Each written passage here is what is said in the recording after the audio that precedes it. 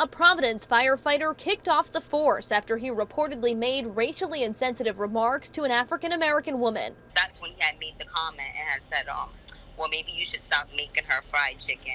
Elon Brooks is the woman's granddaughter and called 911 back in March when her grandmother had a bad nosebleed. She later posted about the incident on Facebook, saying she took the comments made by firefighter Andre Ferro as racist. All the other people were looking around at each other like, oh my God, I can't believe he just said that.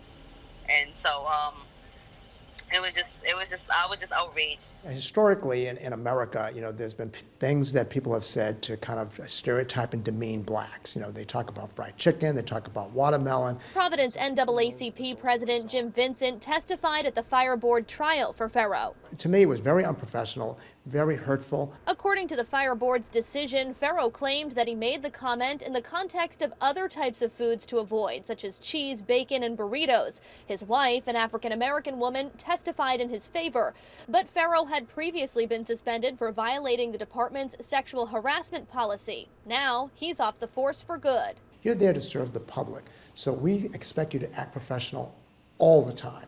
And if you can't do that, and maybe some people can't, then it's time for you to go.